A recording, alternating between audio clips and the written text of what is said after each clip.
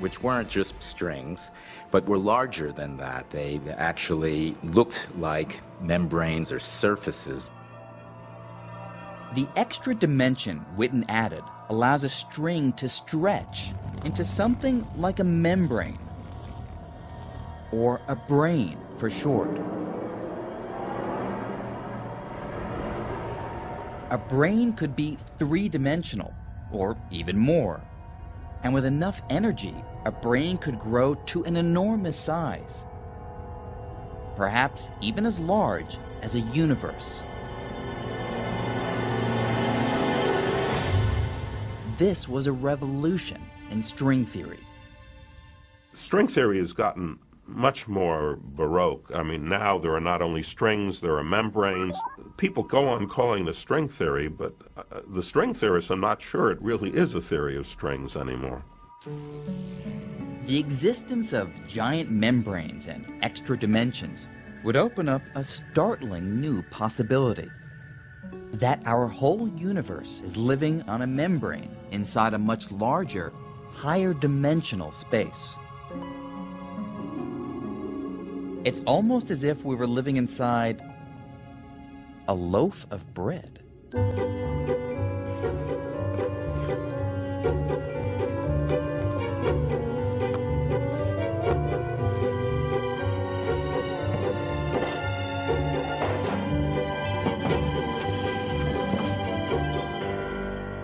Our universe might be like a slice of bread, just one slice, in a much larger loaf that physicists sometimes call the bulk.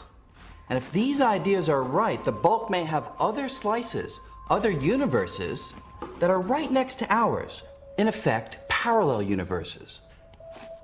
Not only would our universe be nothing special, but we could have a lot of neighbors.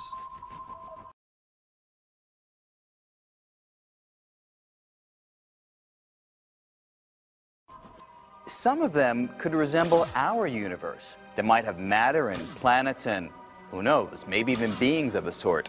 Others could certainly be a lot stranger. They might be ruled by completely different laws of physics. Now, all of these other universes would exist within the extra dimensions of M-theory, dimensions that are all around us. Some even say they might be right next to us, less than a millimeter away. But if that's true, why can't I see them or touch them? If you have a brain living in a higher dimensional space and your particles, your atoms, cannot get off the brain, it's like trying to reach out, but you can't touch anything. It might as well be on the other end of the universe. And it's a very powerful idea, because if it's right, it means that our whole picture of the universe is clouded by the fact that we're trapped on just a tiny slice of the higher dimensional universe.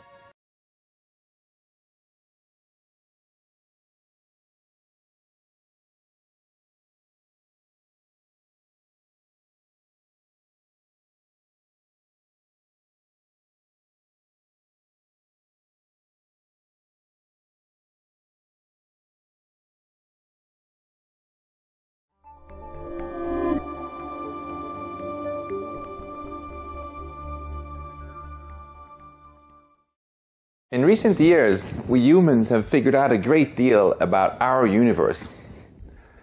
But that begs another question, which is very interesting and very controversial.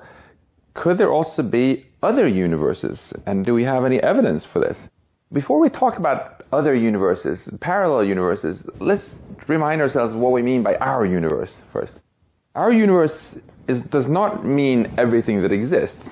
It simply means the part of space from which light has had time to reach us so far during the 13.8 billion years since our Big Bang. So this is our universe.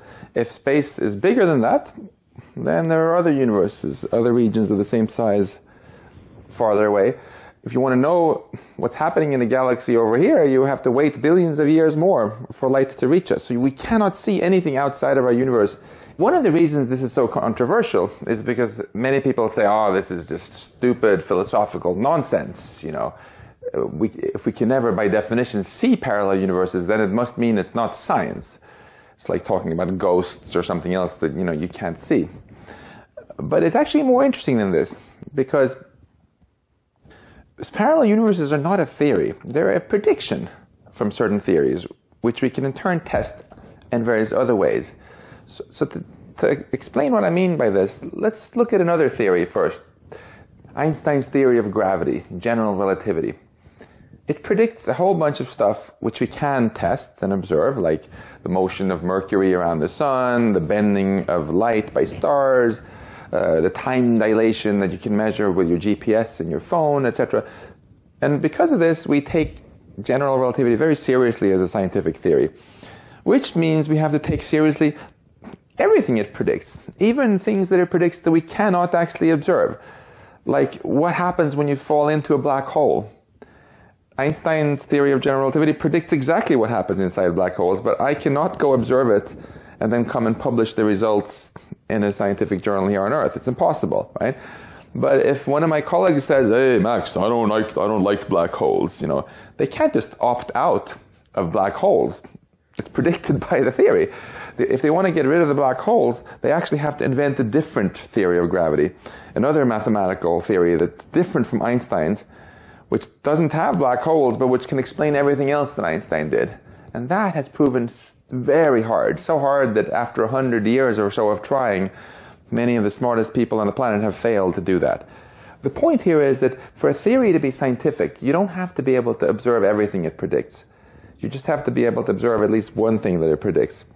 And if that convinces you to believe in the theory, you have to also take seriously the other stuff it says. Now, what does this have to do with parallel universes? Well, first of all, we have a different theory, the theory of inflation in cosmology.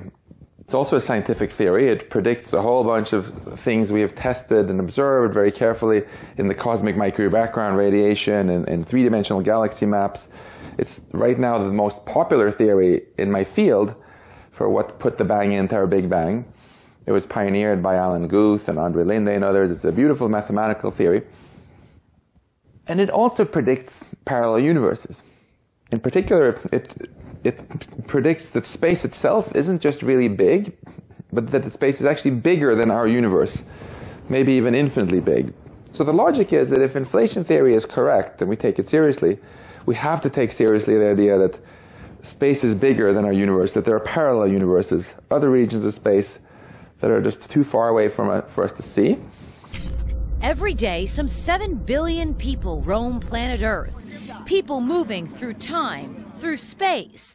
But what if there was more than meets the eye? Additional dimensions or perhaps another universe entirely? We have learned over the last 100 years, if not more, that for some reason mathematics is a powerful guide into realms of reality that we have not yet been able to visit or examine or experiment with. We're talking about the possibility of parallel universes, entire worlds existing independently of ours, and alternate dimensions, areas of time and space that could exist within our current universe. This summer, the Netflix sensation Stranger Things brought these to life. A little boy named Will Byers caught in a parallel universe, the world of the Upside Down.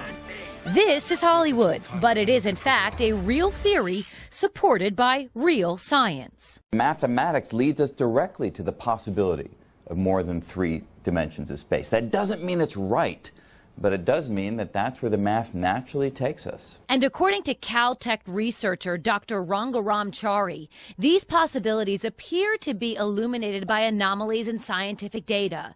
It starts with the radiation left in the wake of the Big Bang Theory, images showing some spots brighter than others. We think that this may be due to a collision within an alternate universe with completely different physical properties than our own. In fact, Dr. Chari says these alternate universes may actually be failed universes, dimensions where the ratio of matter and vacuum energy to vital properties may be vastly different than what we see in our universe.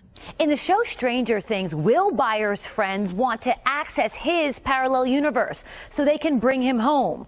But they can't. They are told that it would take a massive rip in the atmosphere in order to bring their friend back. It's part of a theory that's put forth by Columbia physicist Professor Brian Greene. So imagine that I have a tightrope wire, right? It's really skinny and really long. And if you're looking at that from far away, it will look like a straight line. You won't be able to see that there's actually a circular dimension that wraps around the wire because your eyes just are insensitive to it from too far away. If you had a little ant or a little flea or a little worm going across the surface of the wire, though, it's so small that it can not only walk along the wire, the ant or the flea can walk around the wire. It can directly access that curled up part of the surface that you missed from your distant vantage point. Now, maybe that's true not just of an object in the universe, but of space itself, right? So the big dimensions that we inhabit, they're the obvious ones, like the horizontal extent of the tightrope. But just like the rope has curled up dimension wrapped around it, maybe space has curled up dimensions wrapped all around us that we are unaware of. The fascination with parallel universes and alternate dimensions stretches 100 years or more. Newton, Einstein, and those who followed worked long and hard to determine what lies beyond the mathematics and if those worlds can be accessed. The reality still a ways off, but these physicists believe there is reason to persist. There is some evidence in the data that our knowledge of physics is incomplete, and alternate universes are an elegant solution to that problem. The math does suggest that there could be, could be, other realms that would be similar to ours in which life could exist. Maybe even realms that are identical to ours, but yet separate from the reality that we directly inhabit. Teresa Priolo, Fox 5.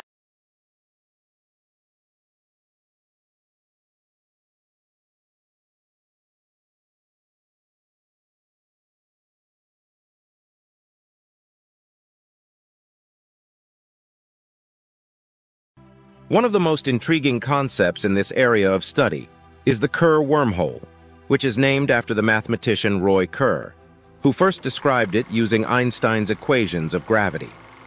This type of wormhole is essentially a hypothetical tunnel through space-time that could connect two distant points, such as two different universes or even two different times within the same universe. The Kerr wormhole is often visualized as a ring-shaped portal, similar to the looking glass in the story of Alice in Wonderland. Walking through the looking glass transported Alice to a world where animals spoke in riddles, and logic didn't always apply. In the same way, passing through the Kerr ring could potentially transport a traveler to another universe or another time, where the laws of physics might be very different from those we are familiar with. Hey guys, it's Mike Chen. If you ever find yourself in an interstellar-esque situation where you're being pulled into a black hole, just remember, all hope is not lost. You might actually be transported into another universe. If you didn't know, black holes get their name from the fact that nothing escapes them, but Stephen Hawking now thinks that there could be a way out of a black hole through another universe. In a speech for about 1,000 people at Harvard, the 77-year-old renowned physicist discussed the groundbreaking theory, saying that black holes do not keep physical information about anything it absorbs. He said, "Black holes aren't the eternal prisons they were once thought. Things can get out of a black hole, both from the outside and possibly through another universe. So if you ever feel you're in a black hole, don't give up. There's a way out."